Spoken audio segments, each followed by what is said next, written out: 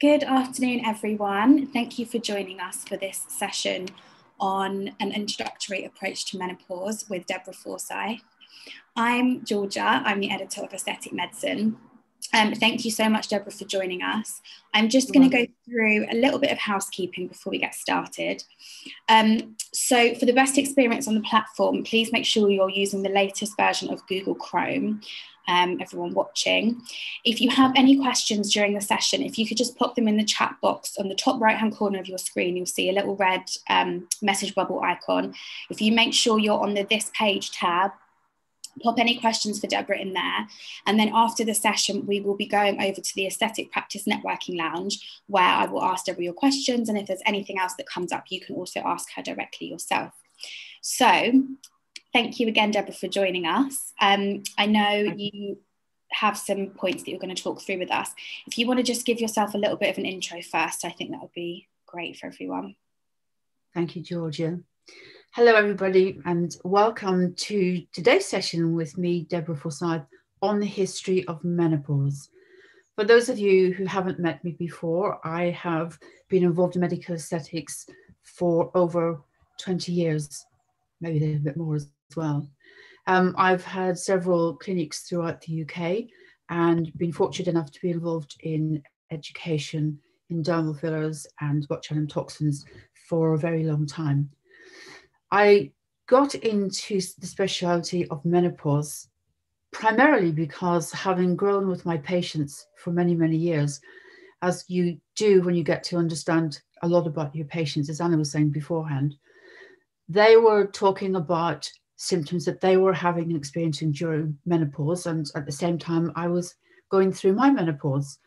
And what I realized is that there is very little general information and education around that transphase of menopause, mostly because we still are very much living in a culture where it's unacceptable for anybody over the age of about 45 to put up their hand and say, I am over 45 and I'm going through menopause. It still has a huge taboo. So my goal is to educate and inform as many women as I possibly can about what menopause is and what can be done about it. So I haven't got a PowerPoint presentation. I've just decided to talk and give you a history of menopause, what to look out for, the signs and symptoms, and a little bit of psychology about the background. So thank you. So the history of menopause. In some respects, you know, it's a really fairly recent phenomenon.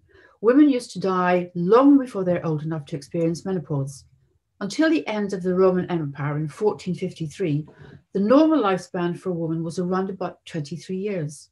Pregnancy and childbirth were life-threatening events, and many women didn't make it to the end of their reproductive years.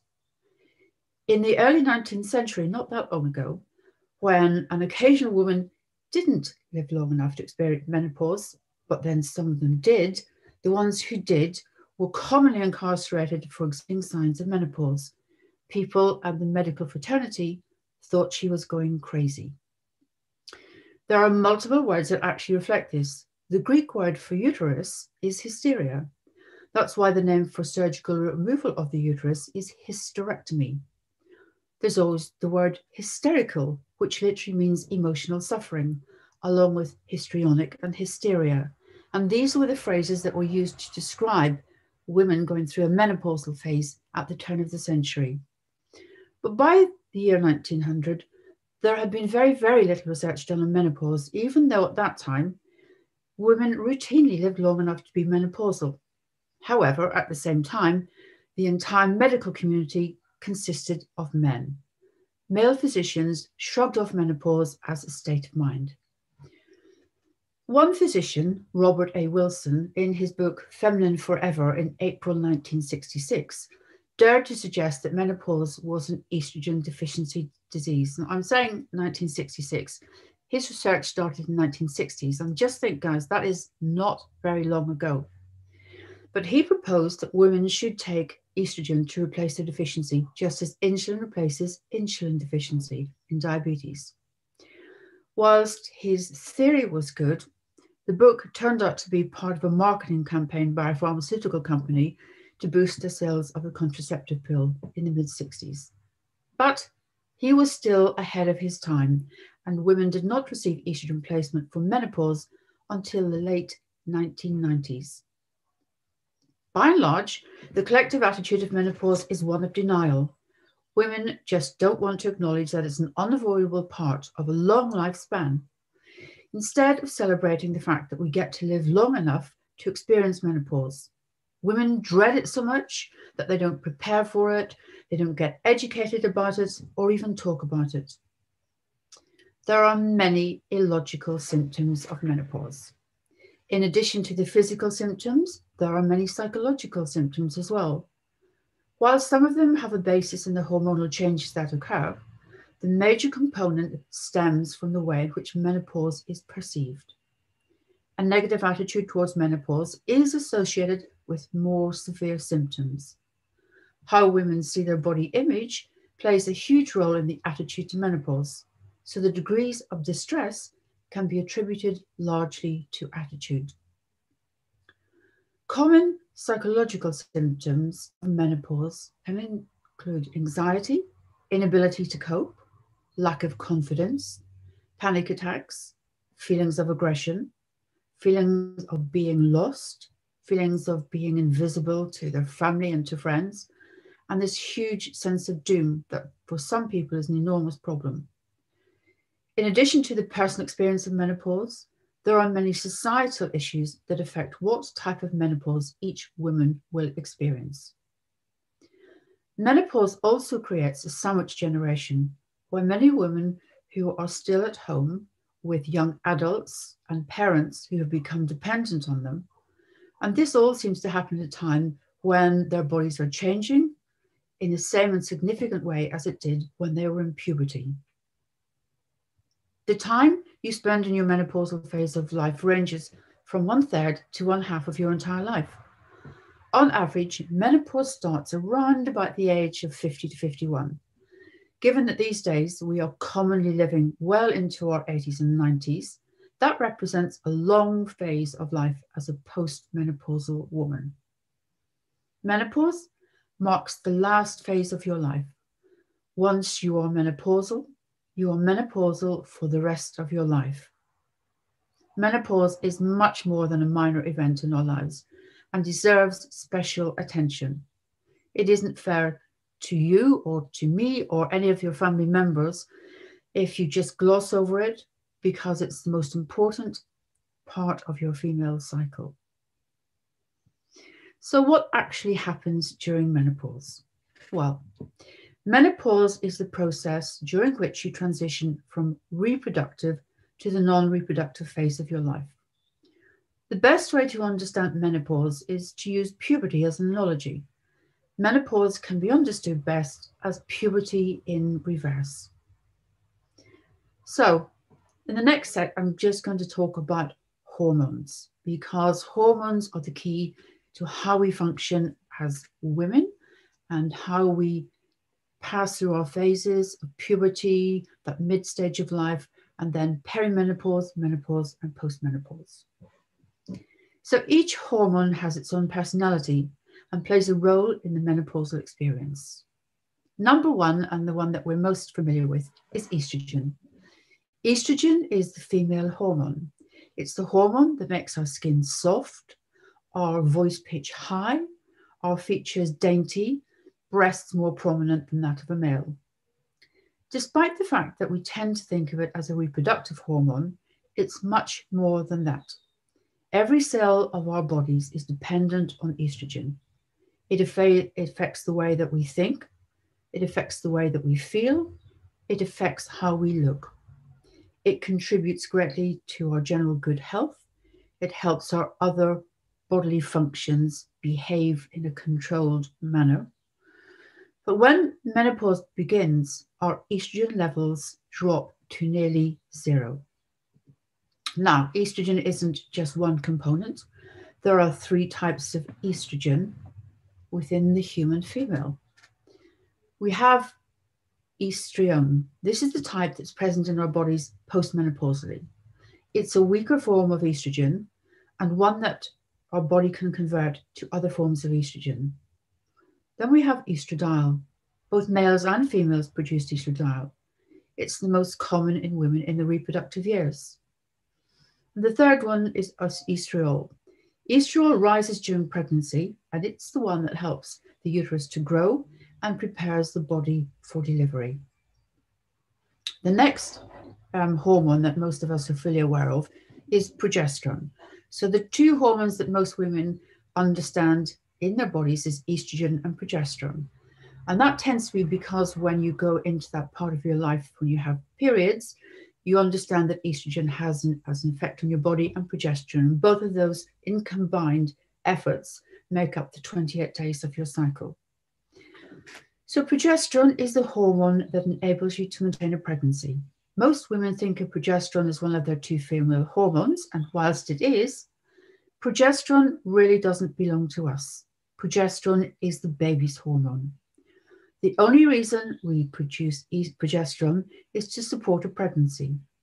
The literal translation of progesterone is pro, which equals for, gest, which is for gestation, and own, which means hormone, progesterone. It has a calming, sedative effect on our bodies, just the perfect thing for producing a healthy baby.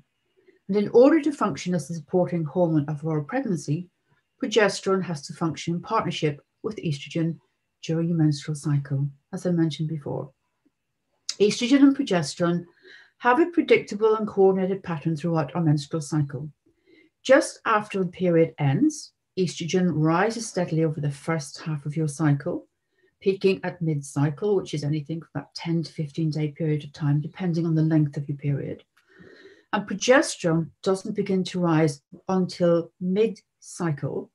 So you've got estrogen that's going up and holding, and then you've got progesterone, which is rising, and it peaks about a week before you're going to have your period. And when you start menstruating, it drops suddenly to very low levels. So there are quite definite behavior patterns of those two hormones within the menstrual cycle.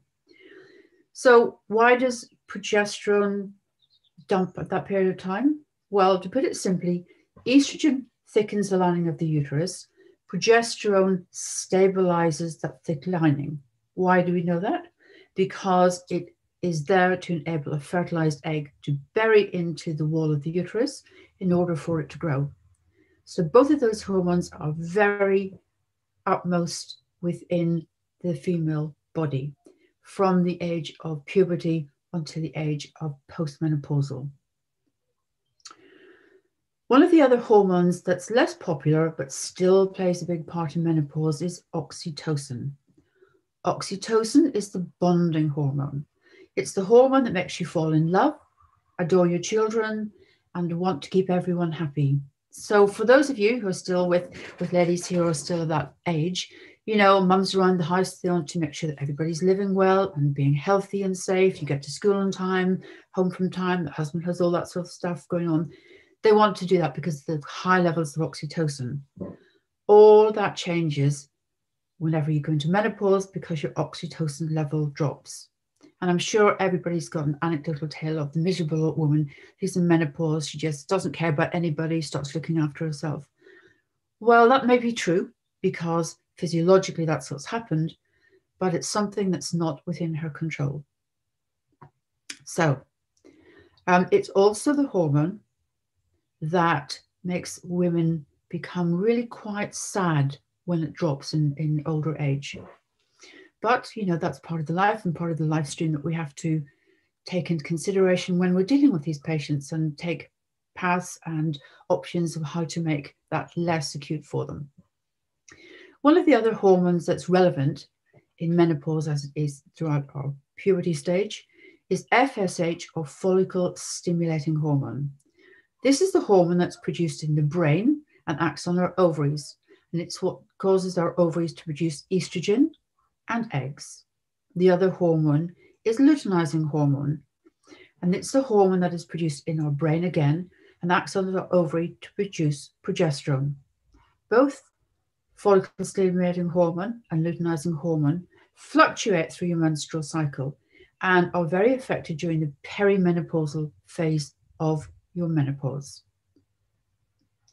Because menopause is a process that takes place over time, Rather than being a sudden event, we use specific terms to distinguish the progressive phase of the process.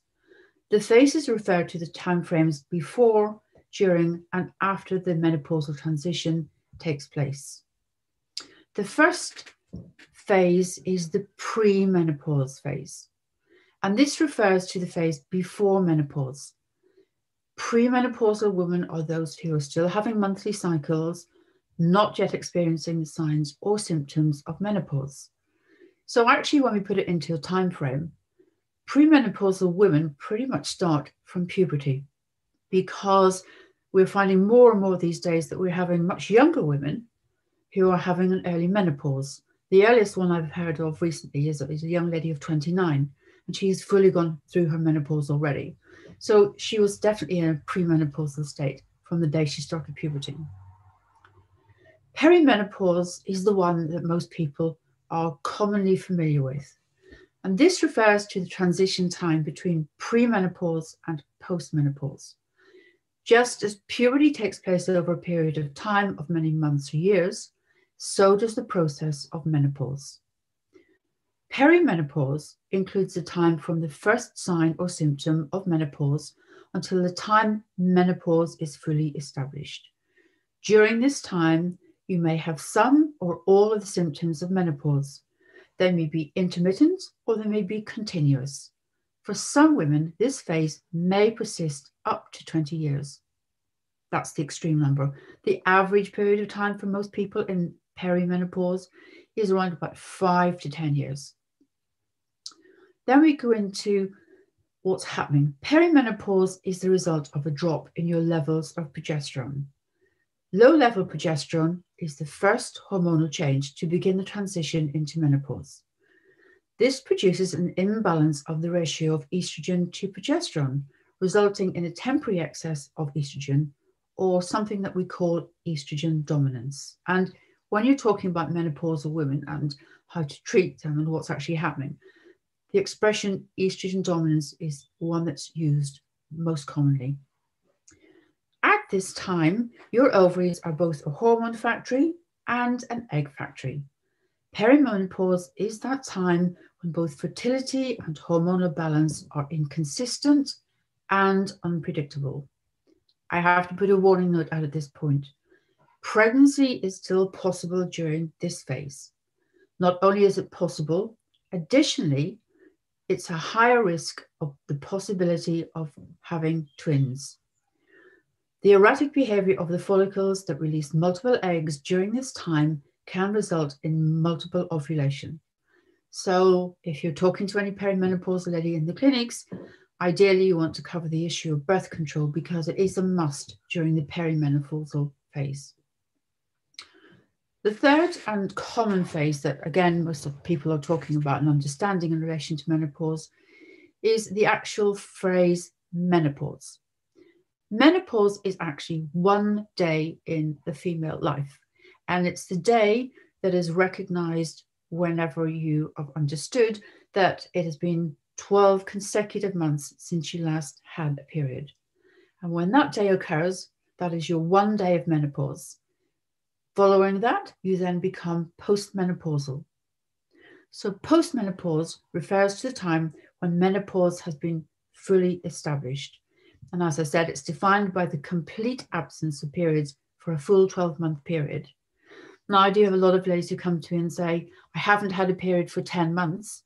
Am I postmenopausal? No, because what can still happen even in that phase of perimenopause is that they might miss periods for 8, 9, or 10 months, and then 5 or 6 weeks later have another period, in which case they have another full 12 months to wait without any periods whatsoever, between the point of knowing that they could still be fertile and that they are then completely infertile.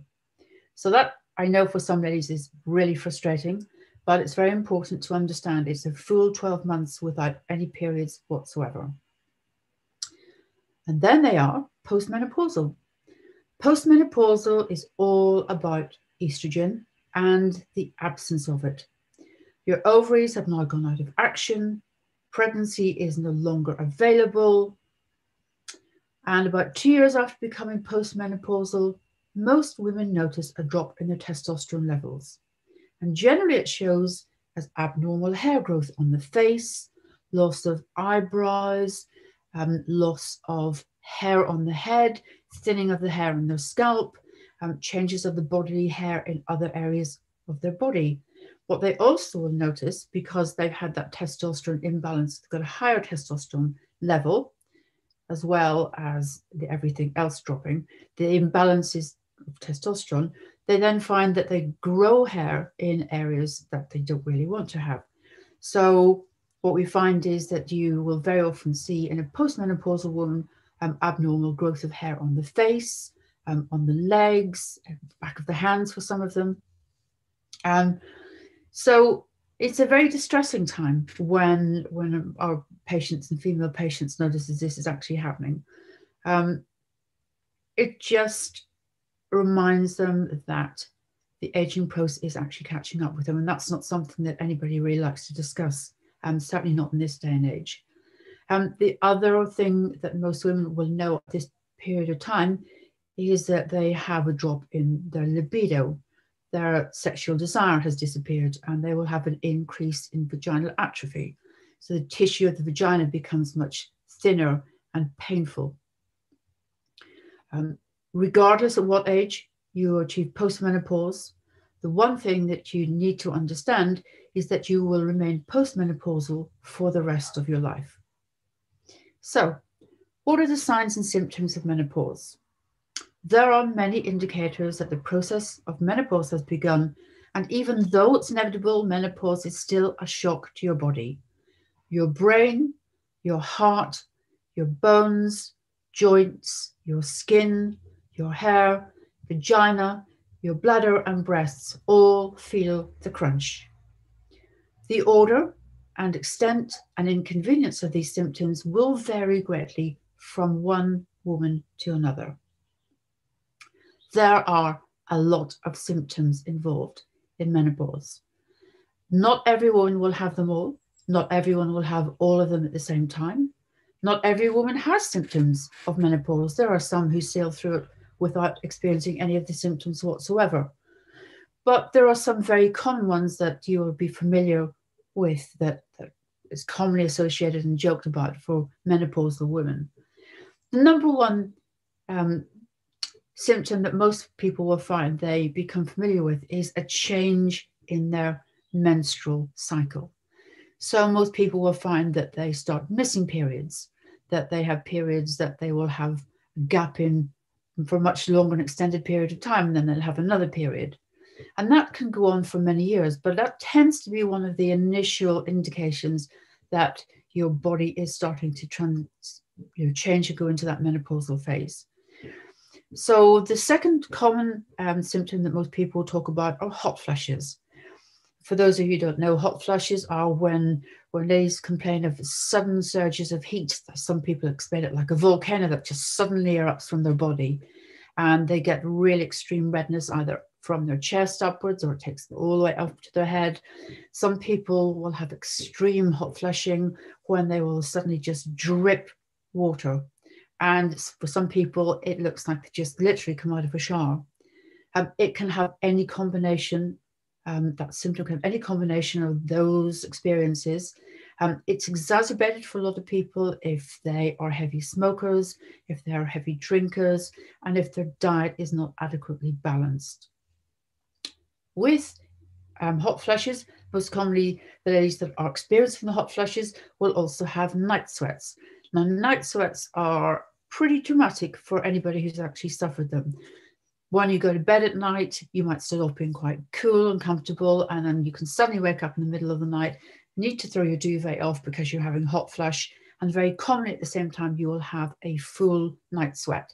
So for some ladies, that can mean that they would be changing their bedclothes and their nightwear and generally kicking their husbands or partners out of bed 2 or 3 times every night as it continues, unless they get some remedy for it or some help in some way to reduce the constant attack of their hot flushes and night sweats. It's a very debilitating symptom for those of you who've experienced it and for people who have been through it.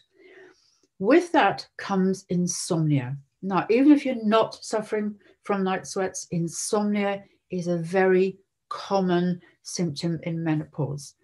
And if any of you have experienced it, you will know you either can't get to sleep, or you fall asleep and you wake at 2 or 3 o'clock in the morning, and you may or may not be able to get back to sleep, or you will sleep through till 3 or 4 o'clock in the morning. And most women I know who suffer from that sort of insomnia just get up and get on with their day. So one key indicator of that, I always think, is quite funny. For those of us who suffered from insomnia and the waking at 4 o'clock in the mornings, we're the people you get the emails from at 5 and 5:30 in the morning. So if you know any of your friends who are sending you emails at that time, generally it's because they're going through a menopause state and they have nothing better to do but kick onto their emails. Obviously, a side effect of hot flushes, night sweats, and insomnia is chronic fatigue during the daytime. If you haven't slept properly and your body hasn't had the opportunity to go through its natural cleanup process whilst you're sleeping, you're waking in the morning and by 10:30, 11 o'clock in the morning, absolutely exhausted. This is a problem for menopausal women, particularly because what most of us tend to do whenever you're exhausted at that period of the morning is to have something that's very highly carbohydrate. When you eat that, you're then sparking an insulin response in your body. So at the same time as putting on some extra weight, particularly around your midsection, you're fueling it with the eating patterns that you're having because of your hot sweats, your night flushes, and your carbohydrate levels dropping. Those tend to go hand in hand. So with that comes forgetfulness. I'm sure you've all experienced some female who's forgetful. Mood swings are another very common symptom of menopause. And I'm sure if you've met any menopausal women again, you know that you can be happy and smiling 1 minute and the next breath you're weeping and crying and everything is dreadful. So with that again comes irritability and depression. So all of the mental associates of menopause come under the headings of mood swings, irritability, and depression. It's not uncommon for a woman to go to a GP, and the first course of action to help her would be a prescription from some antidepressants, which can, we know, ease some of these early symptoms of perimenopause. I mentioned the carbohydrate cravings. It's very common for menopausal women, especially, to crave carbohydrates, sweets, and alcohol. And that's all to do with our huge fluctuations in our blood sugar, our insulin levels constantly peaking and dropping the whole time. The other thing that a lot of ladies are concerned about when they go into menopause, that perimenopausal stage, is what happens to their breasts. Like puberty, and again, we're talking about puberty in reverse, the very, very similar consequences. When you're going into puberty, you get breast pain. When you go into perimenopause and menopausal stages, you also get breast pain, but for a different reason. But what we also find in menopause, not only do you get breast pain, but you get growth to your breasts. So for those of you who have maybe experienced that, it's quite an interesting side effect of your menopause that you'll find your breasts get larger. But that's part of the dropping of your estrogen and progesterone levels. Another common side effect is joint stiffness. Commonly, a lot of ladies these days in the perimenopausal phase will complain of wrist pain and shoulder pain specifically. Wrist pain, we find, is generally something that's also associated with repetitive strain injury or rest stress. In the last 9 months, I've seen a lot of my patients complaining about this a lot more, mostly because they're sitting in front of the computers. So they're doing a lot more pressure on these short, small joints. But again, that's due to a decrease of estrogen and progesterone. Dry skin. Now, for those of you who are working within the aesthetics arena, dry skin in menopausal ladies is a very depressing feature. I've met lots of ladies who actually don't care too much about what's happening in the rest of their menopause, but when it affects their skin, especially on their face and arms, then it becomes a real issue for it. Now, what we find is for women, especially in the menopausal phase, that the dry skin we know is due to the decrease of estrogen and progesterone, and also the loss and redistribution of the fat pads, particularly in the lower area of the face. Now, we know that we have got lots of tools within our armory that we can help that. We can do some dermal fillers for them. We can do volume enhancement for them. We can give neuromodulators to relax the fine lines in other areas. But if we don't address the quality of the skin tissue, then we're injecting into the equivalent of a Pirelli tire. Because the one thing that happens, particularly to a menopausal skin, is that it becomes harder. And that's called glycogen. It's because the skin tissue has too much sugar in it and it loses its mobility. So skin care and using the right skin products for a menopausal skin become hugely important and very relevant in our medical aesthetic practices. Again, something that you'll probably find that the same ladies complain about is hair loss, particularly on the scalp. Now, we know that hair loss comes in various forms. And for some menopausal ladies, they will find they have in the front area, just in these fine areas around the scalp area. And for some other ones, they find they have male patterned baldness, which ends up with this very thin hairline. And you can see right through the scalp, on the top of the scalp. Again, if you are working within the aesthetics arena, there are many tools that can be actually used to address the hair loss on the scalp.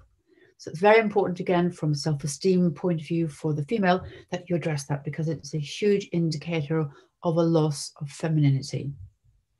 Again, hair growth in undesirable places. You will find that, as I mentioned before, ladies tend to grow hair on their faces. They lose it where they don't want it, and it comes to places where it's just not talked about, quite honestly. But it's, again, very important and very much within the umbrella of the aesthetics industry to deal with these ladies on this level, if not on the hormone level. The other area that's difficult for a lot of ladies to talk about, but is very important for their intimate sexual health and well-being and for their well-being in general, is vaginal dryness and urinary tract infections. What we know is the vagina is a muscle. And like any other muscle in menopause, when it's not being stimulated or exercised, it becomes thinner and drier. So for some ladies who ignore this, they can get to the point where the internal vaginal wall tissue actually connects. And obviously is a very painful situation for them. We have the ability, again, under our umbrella of aesthetics, to deal with that in several ways. So a lot of you I know will have machines and laser machines that will be able to address the vaginal fluidity and contraction of the vaginal muscle. And we also have some products that we are very able to use. Skingenuity have vaginal rejuvenation treatments, which we know that are very good for vaginal atrophy and for vaginal dryness. And if you're not already using those, whenever we're not able to be open so much, these are something that you can prescribe for your patients that they can use and will get great benefit from at home. Urinary incontinence, again, because the area of tissue is shrinking and drying out, most ladies find they have much more incidence of urinary tract infections, which can become quite chronic if not dealt with properly, effectively, and quickly. The one thing that every woman I know going through menopause wants to talk about or cry about or scream about is weight gain. Sadly and unfortunately, it is one of the side effects of a loss of estrogen and progesterone within the female body. Female bodies are designed to have estrogen to keep us alive and well and healthy for a very long time. When our estrogen starts dropping from our ovaries, our bodies have been very cleverly designed as females, and we have a secondary reserve of estrogen cells within our abdominal fat. So when our ovaries stop functioning, we have much less estrogen being produced from the ovaries, our secondary estrogen cells start activating, and we get that extra fat around the middle. So you find you lose some of the fat on your hips or thighs, and it sits around the middle. It's all part of your body trying to protect itself. Well, whilst that's lovely, it's not something that you want. But in terms of weight gain, what I would suggest to every female who's listening is to remember some very cool things. One, we're not just women with uteruses. We are completely different. We function in a different way. We have a cycle and rhythm that dominates our hormones from the age of puberty. And even though you may be in a menopausal state, you still have some fluctuation within that 28-day cycle. So trying to follow a diet or exercise plan that is designed for a man will mean that you find that you're constantly saying, it didn't work, I didn't lose weight on it, I put weight on, this didn't work. And there's no woman I've met in my practice that hasn't been on 5 or 6 or more diets trying to lose weight. And until the understanding comes that, first of all, you have to realign and balance the hormones before you can have any significant change in your body shape or your weight loss, predominantly because we are women and not men. Decreased sex drive, again, comes with the dryness of the vagina and the loss of testosterone, and it is a problem for menopausal women. They still want to have an extra active sex life, so you've got to talk about that and dealing predominantly with the atrophy of the vagina, but also if they need to have some supplementation with some HRT or bioidentical hormones or supplements of some way to try and get that back for them. One other thing, again, that a lot of menopausal women find is that they develop acne, which very much comes under that skin problem situation. And again, that's the imbalance between the estrogen, progesterone, and testosterone. So that tends to show you when somebody is testosterone dominant, because you get that acne that looks like you're a boy. So you know that's when that's balancing out.